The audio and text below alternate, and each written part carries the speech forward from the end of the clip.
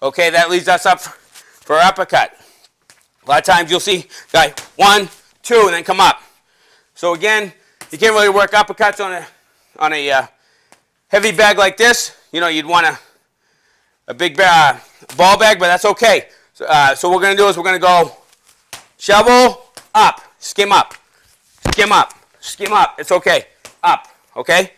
We're going to use our legs again. Shovel, up, shovel, up. Notice how I'm using my legs. This is Mike Tyson, okay? If you look at Mike Tyson clips, he's going to come weight over here, bah, bah, okay? Just like that. Weight over here, bah, bah. All right, so shovel, hook, uppercut, using your legs. Uppercut, using your legs. Off my chin. On a shovel, you come from your chin to the stomach. Chin to the liver. I get down there by slipping. Okay, I'm not going like this. That's not good. That's how you get knocked out. You got to come down and throw right from where you are. All right?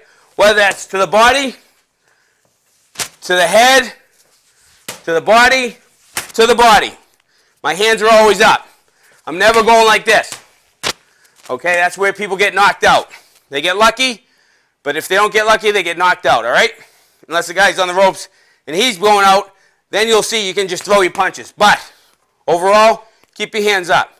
So we're going to go jab, right hand, hook to the body, hook to the body, hook to the head, hook to the head, shovel, shovel, up, up. Those are your punches. Then we got one more, which is the overhand right. This is the knockout punch, as you know. Okay? This is where it all happens. Guy's got his defense down. He starts dropping that jab. Okay? You're going to come overhand right. This you're going to pitch from your face. Overhand right. One of my favorite punches, especially because I'm a short guy.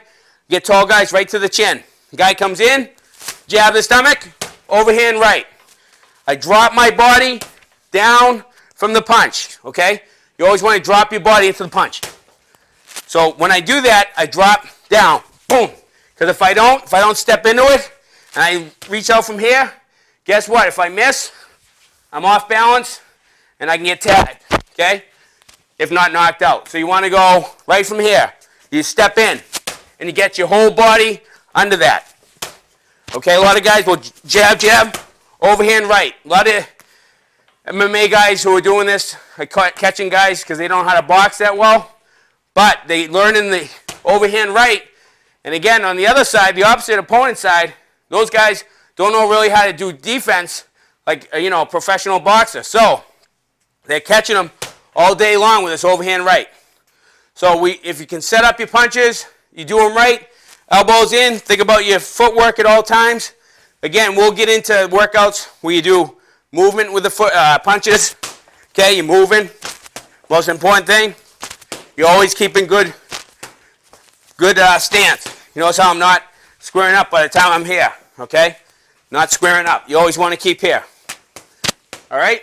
So those are the basic punches. I hope you guys get to use these.